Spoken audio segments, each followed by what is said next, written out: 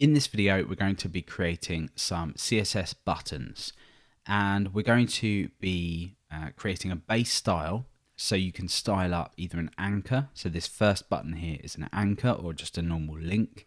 And this one is a submit button for a form, so an input with the type of submit. What we're then going to be doing is adding additional classes that allow us to control things like the color.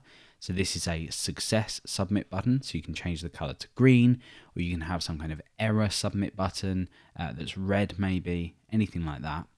And then finally, we're going to be adding some different size classes as well. So these four just here are standard size, they're just the default size. Then we have a medium here, and then we have a large. So these aren't going to be perfect. You can go ahead and just play around with them and just basically tidy them up and create your own styles within these.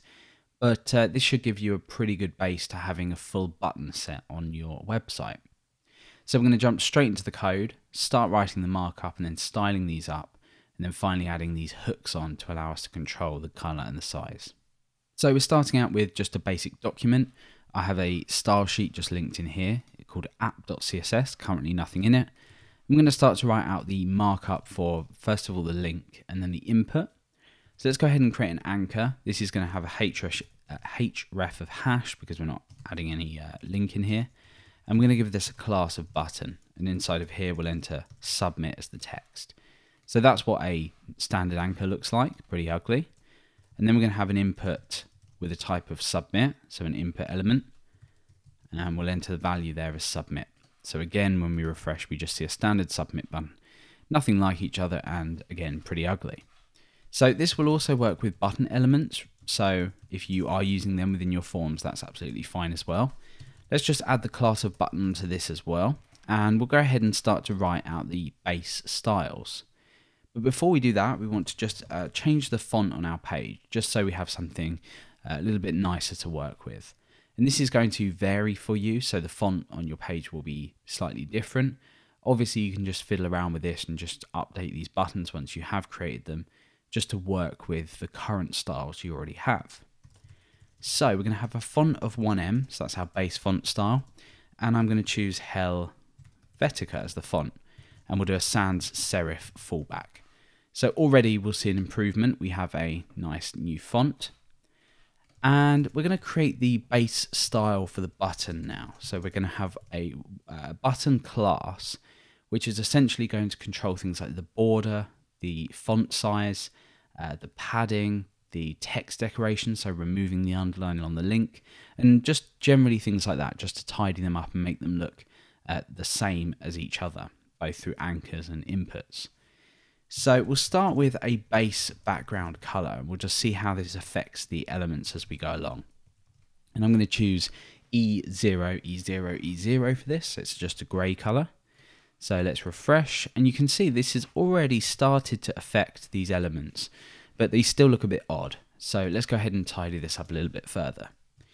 So the next thing I'm going to do is set the border to 0, and we'll see that this gets rid of the border on the input, which is brilliant. So the next thing, I'm just going to change the default color to 333, so like a dark gray color, so they both match now. And I'm going to also set the font size to 1M. That's the base font size for our buttons. So you can see that's actually changed how the button sits. Let's just comment this out quickly. We'll take a look at how that changed again. You can see that changes because the default input isn't inheriting from the body, so we have to define this explicitly. Okay, so next is the padding. We're going to give the area around both the anchor and the input a little bit of space. So we're going to use 8 pixels for the top and the bottom, and 12 pixels for the left and the right, and we'll see that that makes them look a little bit nicer. So we want to get rid of this underline on the submit, and then we'll fix the fact that these don't quite line up. You can see that this one is slightly bigger, and this is obviously a little bit further down, so it looks a bit odd. So let's get rid of that text decoration. That's pretty straightforward. It's just text decoration none. That will just get rid of the underline on there. So again, they look pretty similar now. And we want to set vertical align to middle. Now that might seem a little bit of a strange property to do this, but if you watch very carefully, you'll see these now line up. So looking a little bit nicer. Okay, so the next thing to do then is changing the cursor to a pointer. Now, I'm not going to save this out. We'll just check out what happens now. So on an input, we can still click this, but we're not actually seeing a pointer like we'd see on an anchor. So it's a little bit confusing. You obviously don't have to add this, but let's save this out, refresh, and now we see a pointer on both of them. So it's just adding a little bit more consistency. So now I want to give these a border radius. That will just round out the borders of this, or the corners of this for us. So you can see that they're a little bit rounder now. And obviously from here, you can just go ahead and update these just to work exactly as you want as your base styles. Now what we're now going to focus on is changing the color of the button. So I'm going to copy these. I'm going to paste them just down here. And I'm going to add another class on called Success.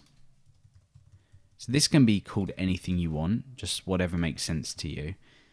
But we can tie this in our style sheet by saying button and then attaching this selector on here. So we have a button success selector. All this means is that a class of button that also has the class of success. Now all we need to do, because we have our base styles, we don't need to duplicate anything because this will inherit the styles from here.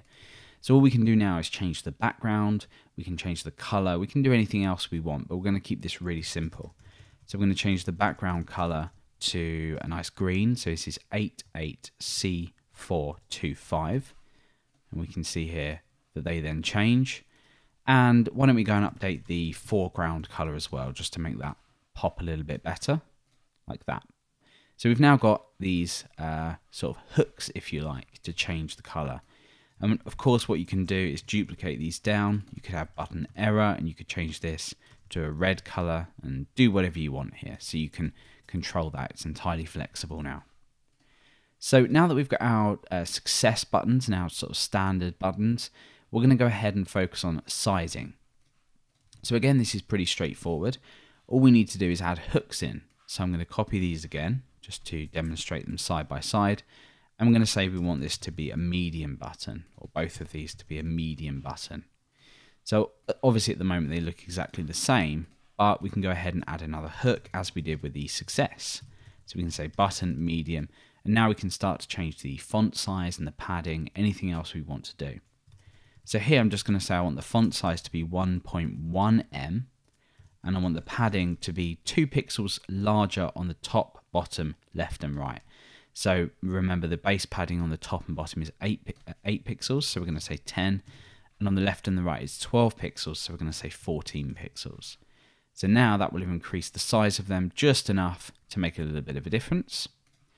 And why don't we go and just duplicate this again. Pull this down here.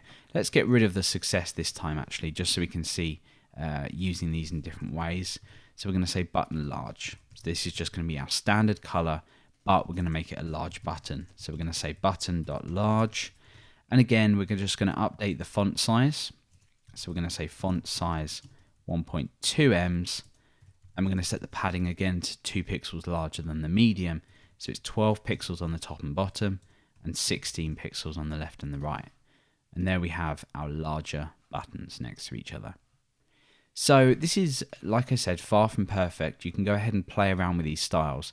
But this is a great way to start if you want some kind of consistent button theme. And just by adding these hooks on, it makes it a lot easier when you're developing. You know exactly what the class names are, and you can just go ahead and use these across your project.